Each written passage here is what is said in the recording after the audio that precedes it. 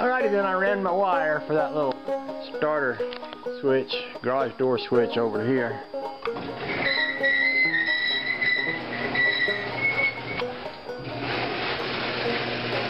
Pretty sweet.